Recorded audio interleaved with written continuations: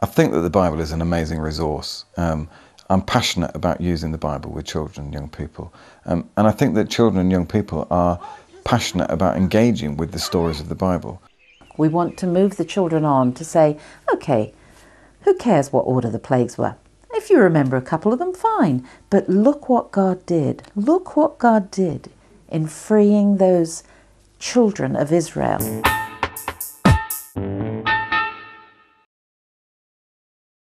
I think learning the art of asking good questions is a really key skill in children's work. It's about asking open-ended questions rather than closed questions. It's about asking those what-ifs questions.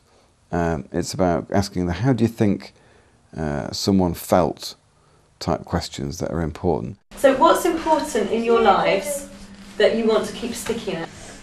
How to be nice to my brother. Yes, again, that takes a lot of work, doesn't it? How to make new friends. Yeah, that takes a lot of work as well, doesn't it? Saving my money. Saving your money, okay? Not fighting my sister anymore. I think a closed-ended question would be, what was on fire that Moses saw in the desert? Our bush. Far better question is, how do you think it felt to Moses when he saw a bush that was on fire that didn't get burned up?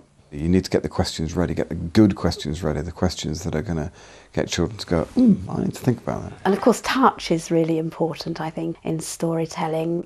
If we're doing the story of the woman touching Jesus' cloak, we could have a think about what that might be like, you know, to actually touch Jesus' cloak and have some fabric to touch.